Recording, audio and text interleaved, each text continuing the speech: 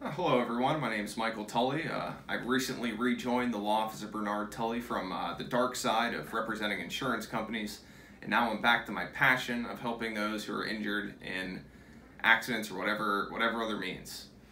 So I've also finally been conscripted into doing one of these videos. So I guess we're going to call this episode, I've just been in an accident, what do I do now? So if you're involved in an accident, first off, I hope you're okay. But the first thing you should do is call the police. And I understand your apprehension, you may not want to involve the police for whatever reason, but let me tell you why it's important. The police, when they arrive, they're going to write a report. And in that report, they're going to have all of the information on the guy that hit you. That includes their insurance information, their address, which is important if we have to file a lawsuit because they have to be served with the complaint.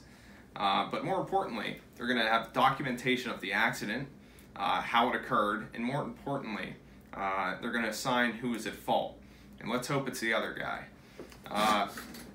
When you're at the scene of the accident, niceties, you don't get an award for those. So don't go apologizing to the other guy. That's going to be used against you as an admission of guilt, that it was your fault. So as much as you want to be a good person and apologize, just don't.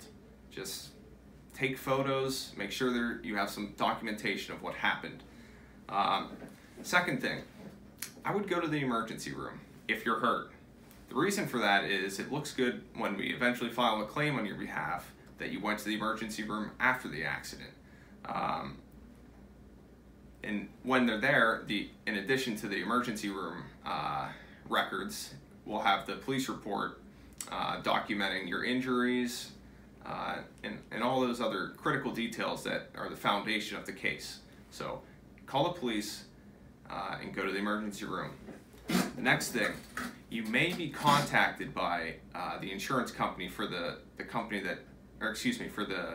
person that hit you. I can't stress this enough. If they want to take a recorded statement, absolutely not.